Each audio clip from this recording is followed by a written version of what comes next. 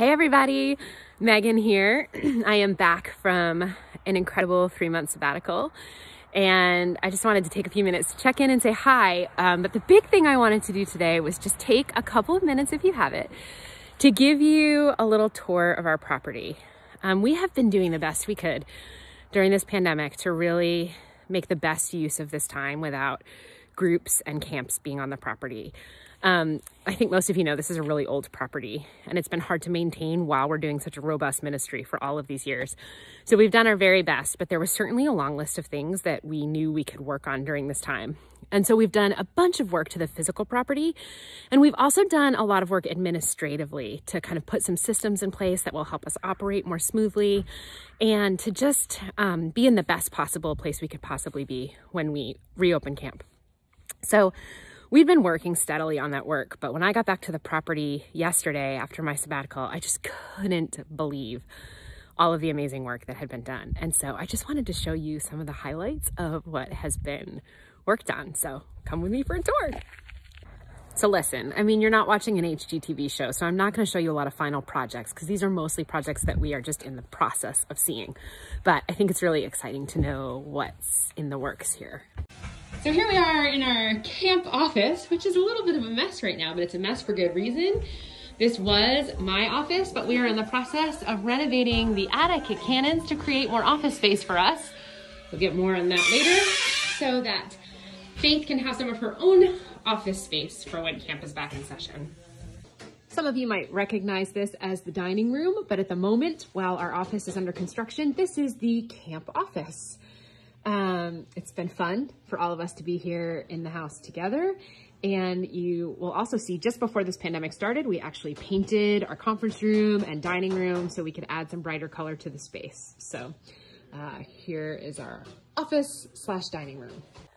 So those of you who have spent any time in this barn know that we have had our trusty, wonderful barn benches for a long time. And I know there's plenty of camp alum that will tell you that they were part of creating them, I think back in the 60s. But they have aged a little bit. And one of the cool projects that we are taking on during this time is that we are taking the benches apart to sand down the wood, to refinish it, and to put them back together with new bolts and hardware in place so that they are just a little bit more secure and will, with any luck, last us another, I don't know, math's not my thing, but like another 60 or 70 years. So in summer camp time, at the end of every week, we give an evaluation to our campers to find out about their camp experience. They usually have great things to say, but we do have one thing that our campers and staff consistently offer us in what you might call the category of constructive criticism. People seem to take issue with the bathrooms here. I can't quite figure out why. Okay, I can totally figure out why. And guys, we hear you. We are still working on the construction of a new bathroom, shower, and nurses station that will go right over in this general area where our dispensary once was. Turns out building a totally new building takes a hot minute, and the pandemic kind of put a little glitch in my timeline for that. But in the meantime, we are hard at work trying to beautify our other bathrooms. So check this out. This is the upper area girls' bathroom located just behind the store. Do you recognize what this is here, everybody? You might not. This is a wall. This bathroom has just been kind of a gutted space for a long time. We're putting in some walls. We're gonna put in a new floor, new sinks, new stalls. So this will be a much lovelier bathroom for our campers and staff and guests to use. Okay, so some of you know that we have been in the process of renovating the house bathroom for a long time. And sorry, I'm not showing you the full renovation right now because you need to see this puppy in person. But I do have one piece of good news I want to share with you. Do you see it? Lance was able to preserve some of the wallpaper. That's right, baby. Any guesses of where I am right now? Lance says if you can figure it out, you're in trouble because you had no business crawling underneath the Higgins, John, and the girls area. Here you go. We have gutted this space. I am currently standing where the showers used to reside. We're gonna lift the building up a little bit so that the plumbing is easier to access and to fix. And we're gonna do a little beautification process on the inside so it is a nicer place to tend to your personal care needs. So while I'm walking back up to the girls area, I just want to take a minute to let you know how it's possible that so much of this work has been done. Obviously, because I have a great and hardworking staff. Also, because I had a great and hardworking priest cover for me while I was on my sabbatical. Veronica worked so hard and she did so much. I mean, you couldn't possibly believe everything that she accomplished in 3 months' time.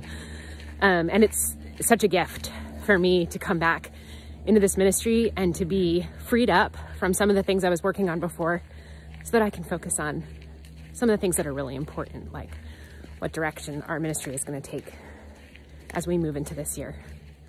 But perhaps the biggest reason why this has been possible is that the diocese has been so incredibly supportive and generous during this time. And they have freed up funds for us to do some of these capital projects. I mean, new boilers aren't cheap. But they have just been so attentive to our needs and requests to try to get some of this work done. And like, it's hard to fully capture the gratitude that I have for our bishop and for Dennis Burton, our CFO, and for our finance and program and budget committees, and for our diocesan council, all of these groups of people who work to keep the diocese functioning. And I think it's easy for some of us to have no idea what it is that they're up to and what they're doing. So I'm not just giving you a tour about what ECC is up to right now. I'm giving you a tour about what the diocese is up to and the ways that the diocese is making the best possible decisions right now to further our ministries in ways that we don't always have time and capacity to tend to. So just before we finish our tour, an extra thank you to all of the people who made this possible, and to all of you for supporting the diocese so that we can be here in the camp, so we can be here in the first place. Okay, you might be wondering where I am right now, and you might hear the familiar sound of a washing machine. I'm in the wing basement. Check out this puppy. Oh my goodness. Now, you all might not have spent much time down here in the wing basement, but I want to tell you this is a beautiful new boiler that not only will save Lance hours and hours of boiler repair, but will allow us to have much more reasonable heat bills, and it will be much better for the environment the way we're using this boiler instead of the ancient ones we had in place. Guys, this one is a big win. Okay, still in the basement, but we're going in another direction. Many of you have been able to visit our staff room before. So here you see a wet paint sign. We have a beautiful new painted floor, but even more exciting, we are replacing this drop ceiling and the lights. If you're on my summer staff, you know how clutch this is. We're gonna have new lights in place and a beautiful, clean, new ceiling that is going to be a great addition to this room.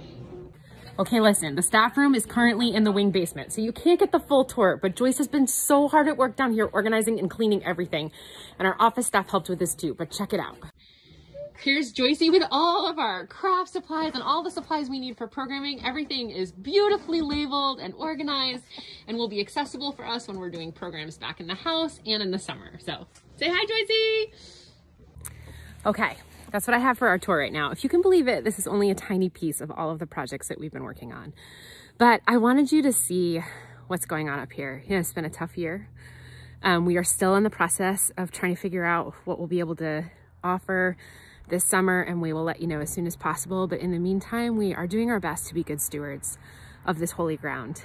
And everything that we do is done in preparation for the return of this community that we love so dearly. So thanks for being part of this community and for helping to love and support us for all of these years, but especially this year. It's been really hard. And thanks for helping support me while I took some much needed time away. I am back and ready to go.